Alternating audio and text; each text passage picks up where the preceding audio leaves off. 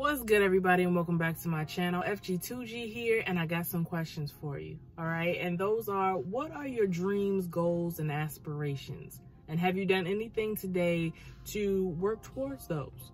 Now, whether you have or you have not, it's all good. No pressure. I'm just asking, okay? But I wanted to encourage you, as I encourage myself, by saying this.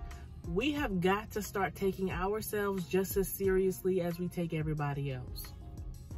Why? Because what we're doing matters. What we're working on, it matters. It's important and it's amazing, okay? And the thing about it, we've got to learn to stop waiting for other people to support us. Because as quiet as it's kept, there are a lot of people who will basically fall back or withhold their support unless and until what we're working on becomes something that they can understand. And it hurts because it's like, you know, I thought I could count on you to cheer me up or hype me up or whatever the case may be. You know, I was kind of counting on you. But the thing about it is, even if they do fall back, we have to learn to make sure we don't fall off, okay?